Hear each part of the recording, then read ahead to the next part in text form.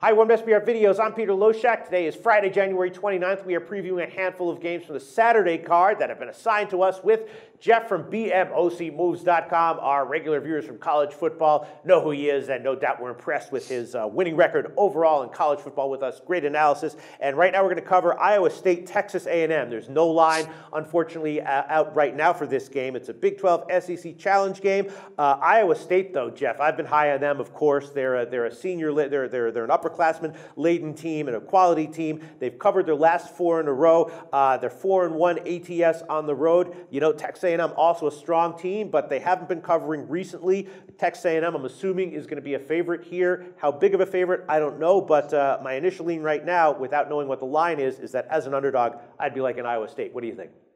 I would agree with you. I think that with the rare emotion you're getting from this team right now, you have to play them if they're an underdog. Yeah. This Texas A&M team, I mean, look, I know that they've looked good all year. They've been very good defensively, but the other night I was a little bit disappointed in their effort against Arkansas. I thought you got to go on the road and beat Arkansas. I don't care what the situation is, but you look at Iowa State.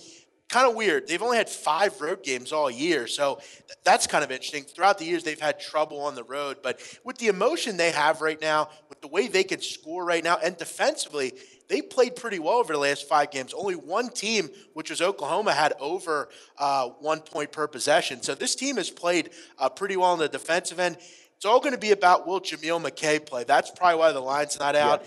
Yeah. He's big for that offense, but with the way they're playing right now, they've been better defensively. I think you got to back them if they're in a dog spot here. You might also want to look to the under. Both these teams, like I said, in particular, Texas A&M has been very good defensively. Real quick, Peter, Texas A&M, Baylor, Zags, LSU, all were held under 62 points against Texas A&M. So they're pretty damn stout on the defensive end themselves. Yeah. So maybe look to the under, but I would go with Iowa State if they're in a dog roll, which I think they will be here. All right, well, as of right now, unfortunately, we have no line, so we can't give a pick on this one, but I'm agreeing with you. We'll see what the injury status is when it comes out and what the line is.